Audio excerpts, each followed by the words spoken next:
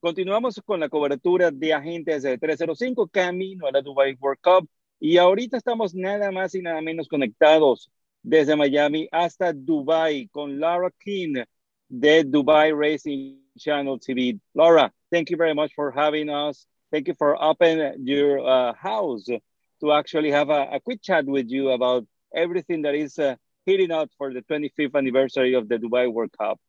You're very welcome. I don't think I've ever been introduced in Spanish before, so that's a first. Do you speak English? Spanish? No. I can say la cuenta, por No, favor. no, no. Oh, that's That's it. something. That's something. If you Yeah. need to solve something, definitely you can ask for the check. Yeah, exactly. That's all I can do, I'm afraid. So, yeah, don't speak to me in Spanish. I won't have a clue. It's okay. Don't worry at all. It is a pleasure for us to actually do that introduction in Spanish. And it is actually also a pleasure to have you here in the show. And thank you for this time. I know you have been like nonstop working. I read it actually in your Twitter that the Red Bull has run out in Dubai. Well, I'm very lucky. A friend of mine, Michael Adolfson, who's working with us on Dubai Racing Channel a little bit this year, he's actually just bought me 8 cans of Red Bull. So I'll be okay for a couple of days. Yeah, exactly. Like a couple of days, 8 cans, it can work. But, we are still like 10 days away. So we need maybe a little bit more. Yeah, I get through a lot Dubai World Cup week because we start our first broadcast of the day is at 7 and our second broadcast of the day is at 6. So we're starting work around 5 and we're finishing around 7, 8 o'clock. So it's a long day, but I love it. It's my favorite week of the year. Have you ever been involved with horse racing before, or this is like your first time, like 100% with this? So I've been with Dubai Racing Channel 11 years. Previously, I worked on 2 racing magazines here in Dubai. So my whole career really has been media side of horse racing. What it means for you, horse racing? Oh, difficult question. I love it. I love the horses. Firstly, I think you have to really to be in racing. I love the international aspect of it. It's one of my favorite things about the Dubai World Cup. Horses coming from America, especially, but we'll also have horses from France, from England, from Bahrain, hopefully from America, of course, which is one of my favorite things about it. So I think that's what it means for me increasingly is seeing different horses from different areas of the world, how they can compete on one track on one night, who can prepare them the best, who can overcome the disadvantages of travel or things like that. That fascinates me most about the sport. Of all the different, you said that you were 11 years in the Dubai Racing Channel. So far, which is the most impressive win that you have witnessed for the Dubai World Cup? Oh, it has to be Aragat. That was amazing. He missed the break, and on that day, it wasn't too easy to close. And I think Bob Baffert as well, all of us thought that's it. And to do what he did was absolutely amazing. He's not my favorite winner of it. That would probably be California Chrome in the time that I've been here, the World Cups I've covered, which I think is 15 World Cups now. California Chrome would be my favorite just because the first year he was here, he was beaten. I felt, I thought it was a real shame. I thought he was the best horse in the race. And then to come back the year later and win it, I thought was fantastic. But if you asked impressive has to be Aragat. Definitely. And actually, we have the pleasure to interview Bob Buffer here in the show during the previous the Breeders' Cup last year, and he mentioned that it was actually his top 3 of all the different horses that he have. That it's one of the favorite races, the one that he actually won with Arrogate in the World Cup. Yeah, I think because obviously Bob had the history here with having the heart attack and things like that. He's close with Sheikh Mohammed. I think that made it more special for him. And Arrogate at that point just looked unbeatable, didn't he? I was there over in Florida for the Pegasus when he beat California Chrome. That was another very, very special race. And yeah, I don't think any of us that were there that night will forget that. It was an amazing performance. I agree totally. We are kind of moving along or moving away from the COVID and all this madness. that actually started last year. How everything has been doing so far in the carnival in Dubai? Well, as I'm sure you know, due to worldwide circumstances, we had a reduced carnival. We usually have 10 weeks. We just had 7 weeks, which in a way was good. So 7 nights of racing, including the afternoon fixture, which is Super Saturday, which was last week. It meant that all the group races were kind of packed together, which I thought was great. I loved it. We were down on numbers for international horses, which is partly to do with the prize money being reduced a little. So it's disappointing, but I thought we still had a really good carnival. The two English horses kind of lit the stage up, really. We had Lord Glitters picked up a couple of wins, including the Group 1 Jabal Hatta.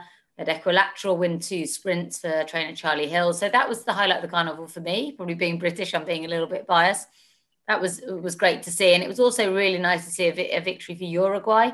And he's actually Brazilian, but trainer Antonio Sintra has been a big supporter of Dubai going back years. He had a winner before. He came with El Patriota, won the Al Bastakir trial and finished a good third on Super Saturday in the Al Bastakir itself. He now has invitations for 2 of his horses to run on the Dubai World Cup fixture. And I'm delighted for him and his team. I think they've shown a lot of faith bringing their best horses from Uruguay here to Dubai. And I'm so happy they'll be able to compete on the big night. I agree. So there's a lot of contenders that are already there every morning doing the workouts and keeping up the heat towards the March 27. How everything has been so far in terms of how do you think about the horses? The Japanese also, they have a huge number of horses for the different races for that day. So what's your experience and what you can share with us? The Japanese, I think, will be very strong, particularly in the sprint in the Dubai Golden Shaheen. They have 3 horses who competed in Saudi. They have Capano Kicking, who actually won that Saudi sprint. They have Matera Sky, who was just beaten on the line. And they have Justin. And the interesting thing, speaking to connections, they seem to feel that Justin might actually be the best of them. He missed the break in Saudi. They think this is a horse who's really improving. So he could be interesting. I'll be partly rooting for Matera Sky. He's been so unlucky in these big grade 1s. He really deserves one. He goes out in the front and he just gets collared on the lead. If it's a speed favouring track and he draws low, he's going to be quite hard to peg back. So that's always a fascinating race. And of course, we have a very nice contender coming from Steve Asmussen's yard in Yorpon. I think I'm probably saying it wrong, but looking forward to seeing him. He's a very, very good horse. So I'd say the Japanese, their strongest chance is probably in the sprint, but then they also have Pink Kamehaha, who won the Saudi Derby. The form for that already looks very strong. So he's going to be hard to beat as well. And we often underestimate the Japanese. I don't think we should do that this year. Correct. So, and for the Dubai World Cup contenders, there's this very well, I would say engaged, I would say lovely horse. The one that I actually had the pleasure to meet, the Sleepy Eye Stud, and the trainer Miguel Silva.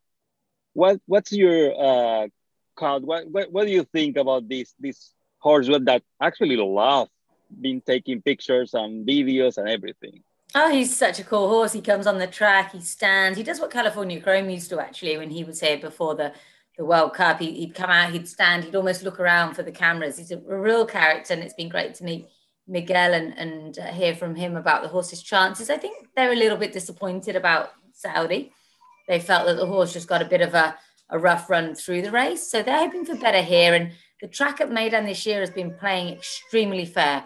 It's been really, really great. Like much credit to the track team for getting such a fair track. So hopefully they're going to go fast. He's going to come late. He's a threat, I think. I'm not sure I have him winning the race, but I think he can maybe pick them up a very nice check and finish in the top 3. That's great. This morning I was visiting one of the contenders. Obviously, I would say one of the top contenders, which is Jesus Team, who's going to be shipping next week for trainer Jose Francisco D'Angelo, and he's going to have a great rider, one of the top right now winning gray stakes as it is Joel Rosario. They are ready to actually put their names in the top. like and become the first Latin trainer and the second Latin jockey to actually win the Dubai World Cup. Oh, I'm so excited to see this horse. I love what they've done, which is properly target this race, because I think we didn't see it today. We had a horse win called Mashakal who ran in Saudi, but my concern is that horses coming from the Saudi Cup had a tough race on a track that had been rained on. It was a little bit damp. It's hard for them. Jesus' team, I don't know how we're going to say it on the day, what connections prefer, but he's coming in here fresh. They've targeted it. From what I understand, from what you're saying, everything's gone perfectly for them. He's got a good team. They've done their research, have spoken to the right people. This horse has got a shot. I really like him. Whether he can beat Mystic Guide, I don't know, but I think they've done everything right with his preparation. They meet already before last year, Mystic Guy and Jesus team. And what I've been told by the trainer is that actually he was not quite in the best form but at that race. And Mystic Guy beat Jesus team, but they were like very close. So I think this time could be the opposite. Yeah, and Mystic Guy is a very, very nice horse for Godolphin, and he's been placed in grade ones. He was impressive last time in the Razorback, but he's no Curlin, he's no California Chrome, he's no Cigar, he's no Arrogate. He's not coming in here with a bunch of grade one wins. So it's an open race this year. Yeah, actually, it seems to be a very, very equal in terms of potential for many of the horses that are going to run. Yeah, it is. And we have a local contender here, Military Law. He's been campaigned beautifully this year. He won first up. He was sixth in Saudi. He'd be our best local horse, but the Americans should be too strong for him. But he also brings a different dimension. He's another closing horse. It's right the way through. You look at the field. I don't think it'll be a huge field for the Dubai World Cup. I think we're looking at sort of 8 or 9 runners. I don't think there's really a standout horse in the race, which I think is kind of good. We all like to see the superstar, but of course, most of those retired last year. So it's that sort of year where it could just go to one of the outsiders. That's perfect. And what's your think about Misriff, like the Saudi Cup winner of this year edition, missing the Dubai World Cup and jumping to the Classic? I was a little surprised, actually. I think they're going to the toughest race on the night. We have Chronogenesis in there, the filly from Japan. She's very, very good. She's going to be hard to beat. Misriff obviously ran such a fine race. It set up nicely for him in Saudi. He's a very, very good horse. He has to prove he stays 1.5 miles. They probably won't go that fast. But so they're asking a lot of him here, I think. And yeah, John Gosden's a genius. He's a master trainer. But I was surprised that they picked what looks the toughest race on the night. Yeah, there's some handicappers that they actually said that the idea of Josh Gosden is actually after that Classic is going toward the Judgment Classic in England. Yeah, so I think obviously for stallion value, they're going to want to try and win grade ones over different distances. So it looks as though, as you say, that they can go potentially from here to Royal Ascot. It will be quick enough. In June, they have the option for the Eclipse in July. Then the Judgment, as you say, in August. And then I think their big target is to try and win the Prix de l'Arc de Triomphe, which is in October. So they have a lovely campaign through the year with Misriff. And he's already an absolute star. Not too many horses can compete at the top level on dirt and turf. So it's great to have him at the meeting. We needed a big name, and I think he's a pretty big name these days. Definitely. So the next couple of weeks, you're going to receive a lot of visitors in Dubai. Not necessarily for the attendance to like the general public, but yes, you're going to receive people from US, from Latin America that are part of all the different interests and horses and connections that were invited to the big night. What's your recommendation for us? What's your recommendation for us to get into Dubai? What we should do? What we should actually enjoy of being there in Maidan Racecourse and of course in Dubai? Oh, we're very lucky here. We've obviously, like everyone else, we haven't been unaffected by the pandemic, but we have socially distanced restaurants open, and you're limited to a small group, and you have to obviously keep your mask on. We're very strict with face masks here. But, you know, there's plenty of dining options. There's not much entertainment right now, obviously. For people arriving early, we have a little bit of domestic racing going on, which would be a great thing to get to try and see if you can get a badge too. We have Jebel Ali races next week on the 19th, and it's just a great city, and you're coming at the best time of year to go and check out the beaches. It's a very outdoorsy city in the winter. You've got people out running, kite surfing. There's loads to do. We have some of the best restaurants in the world, and we're very much safety conscious, of course. We're trying to keep everybody safe and keep everybody distant, but things are open for business here in Dubai by and large. Well, that's perfect. And we all look forward to actually enjoy the big week of the year, which is going to be the week of the Dubai World Cup.